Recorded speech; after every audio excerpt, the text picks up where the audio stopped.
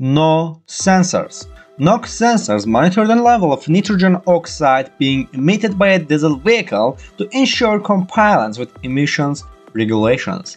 Most engines feature two NOx sensors, an upstream and downstream sensor.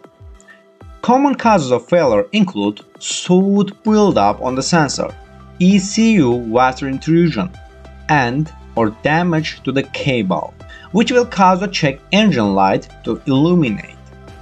To provide quality and coverage for this important and growing diesel category, we're proud to introduce line of diesel nitrogen oxide sensors.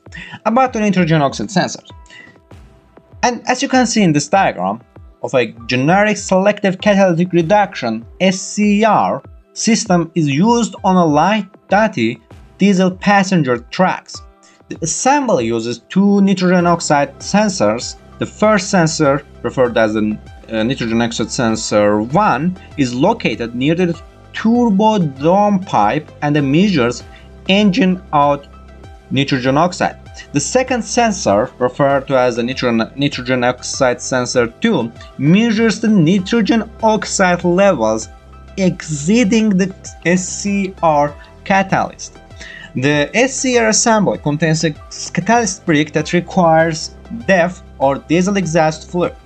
For activation, for example, a PCM-controlled pump and dozer valve are used to meter DEF diesel exhaust fluid into the exhaust system upstream of the SCR brick. With the exhaust heat, the DEF will decompose into ammonia and carbon dioxide. If too much diesel exhaust fluid is injected into the exhaust, the SCR brick can become saturated with ammonia and some of it will exit the SCR assembly. This is called ammonia slip. To a nitrogen oxide sensor, ammonia and the nitrogen oxide looks the same. Ammonia slip will cause the downstream nitrogen oxide sensor to report an incorrect amount of nitrogen oxide in the exhaust stream.